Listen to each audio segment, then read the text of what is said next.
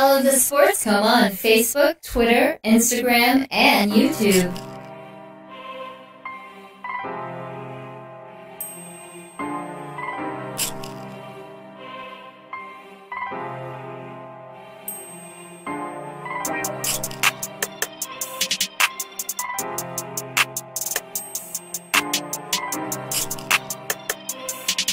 You're listening to the Sports Coma with Big Q and the guys. Best fucking sports podcast in the country. Welcome back to the Sports Coma with Big Q and the guy DC Triple. Come on, y'all know Big Q done lost his cotton picking mind. But anyway, we're gonna talk boxing this segment, man, the final segment of the show. We're gonna talk two boxing topics that DC and I know is some of your favorite boxing talk. We're gonna talk Anthony Joshua versus Joe Parker and the unification of the heavyweights, man. That's coming up on the 31st, a Saturday. It's gonna be an interesting bout, and then of course we're gonna talk about Triple G and Canelo's fight is in jeopardy. So we're gonna talk about that too. But let's start it off with the Anthony Joshua and Joe Parker fight. DC, Mike Tyson and Lennox Lewis put in a blender and all put together. Anthony Joshua. That's a huge. You know what? That's who he is. I'm gonna tell you, that's a pretty big statement you made right there. That's who he is. Elaborate on that. What made you say that? I mean, he has the body build, the frame, the reach, and everything of a Lennox Lewis with the knockout power, crazy hooks and uppercuts in both hands, just like Mike Tyson. Power in both hands, punch at different angles. Technical, scary fighter, man. Smart. Lennox Lewis. Yeah. It's weird, man. This is a dangerous fighter. And he's from Britain, just like Lennox Lewis. Right, you know? right. Very dangerous fighter. I'm sure those were two of his favorite fighters if you ask him. Very dangerous fighter. This guy is 20-0, 20 knockouts. And it's going to be an excellent fight here coming up. And there's a lot of talk, jibber jabber going back and forth between Parker and Joshua. Of course, Parker saying that Joshua has a glass chin. What?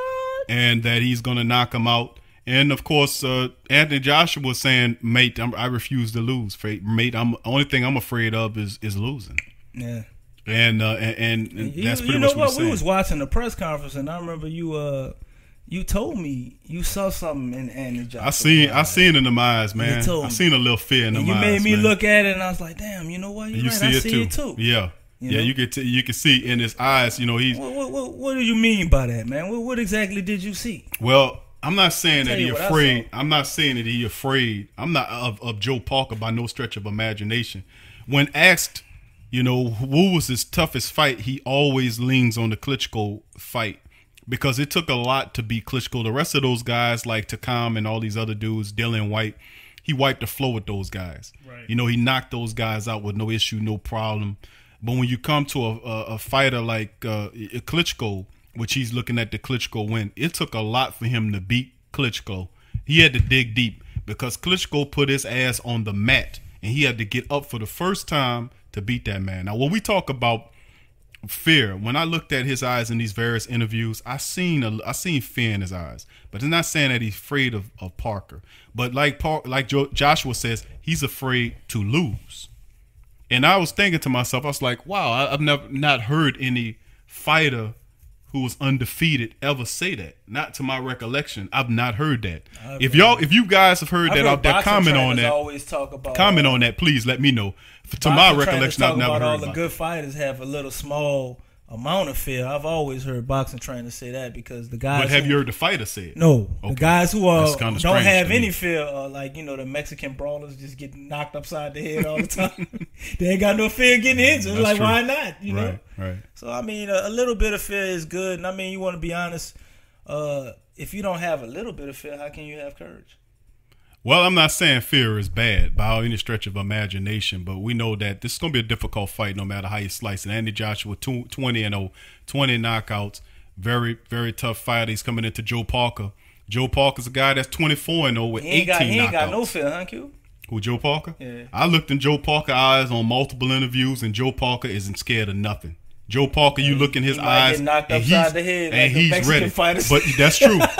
And I'm gonna be honest with you. A lot when we covered this Wilder thing, and we had comments, people talking about Wilder, another one. He ain't got no fear. Listen, when we covered Luis Ortiz was getting him everything he had. Remember when we covered the Wilder fight? We did the previews for Wilder, And you had all of the people commenting saying that, man, the Wilder going to get knocked out and all this kind of stuff. Remember that? Yeah. And I calmly told a lot of our commenters and all the people that was, we thank y'all for commenting with us, that they will, that this is going to be a fight. That you're severely underestimating Deontay Wilder. Well, I'm not saying that Anthony Joshua. They're seeing it. Right, but right. So Anthony Joshua and Joseph Parker. Of course, Joseph Parker's never fought anybody even similar stature, and I'm not talking about size. I'm talking about skills to what Anthony Joshua is going to bring. Joseph Parker's never seen that guy. Now it's tough because when you ask AJ says Klitschko's the toughest fight, and I think that he's going to knock Parker out. And I say, like I said before, when I called, I said it's going to be a knockout by Deontay Wilder late in the later rounds. Yeah, I called that. So, and I'm saying the same thing here, but I might say between the 8th and the 10th round that Parker is going to be floored. He's going to get knocked out by Anthony Joshua. Now, of course, we're going to get our commenters, and we love y'all, man. Go ahead and comment to your heart content. Just keep it respectable. But DC, what you think about that? I definitely think it's going to be a knockout. This fight is not going to end on a decision. I think it's a race between the Luis Ortiz fight and the Deontay Wilder fight. Anthony Joshua know what he has to do. He's going to try to go out there and one-up Deontay Wilder. I mean, that's your next opponent. Why not kill two birds with one stone? You can have a psychological mind game going on with that as well. I fought a better opponent than you, and I put him down quicker. So Anthony Joshua is not going to headhunt because he's a very smart fighter. Yeah, but if he sees an opportunity to put Parker down, lights out. But we also can't sleep on this either. Klitschko did put Anthony Joshua down. He did. Parker does recognize him for having a glass chin. And Parker ain't no slouch because we could very well see but we said the same a reincarnation of Deontay Wilder and Luis Ortiz. It could be just another great fight. I'm just telling you. And AJ could hit the ground, bro. He could hit the ground. Any great fighter will tell you that at any given time, any fighter can put you down on that mat at any given time. But this is what I'm saying about Anthony Joshua. I think he'll beat Joseph Parker. Not saying that Joseph Parker's a bum, because I think Joseph Parker. I think Joseph Parker fought a lot of bums.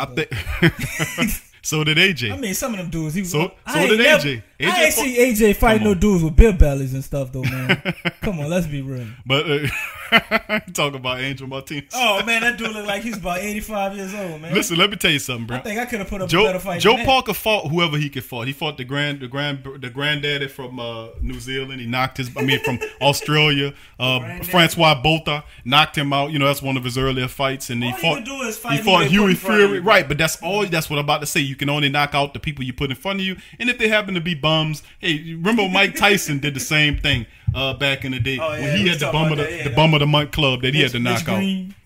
All those guys. Knocked his head the off. bum of the month club. So it's just that's just my perception. I think that Joseph Parker is. Listen, man, I'm gonna just tell y'all like this.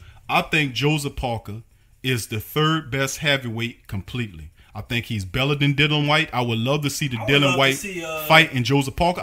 Before I see Dylan White, because I know he's mandatory, I would love to see Luis Ortiz and Joe Parker go at it. That's a really good fight that I would love to see too. I think he's because better. I don't think Dylan White could beat Luis Ortiz. I don't think that Dylan White could beat Joe Parker. Ortiz. Well, I mean, that's a lot to say. I think Ortiz is actually the third best fighter, but he got a lot. He got more losses than Parker. He don't have no belts, so you got to give Parker that. Well, he got one loss. That was his first one against Deontay. That's a lot when you got somebody else who ain't got nothing and they got a belt. You got other people that's mandatory. Right. But anyway, DC, you call your pick on this one here for the third and final time. I'll say Anthony Joshua in 9. Okay, good. That's right around my prediction too. I think by what, knockout?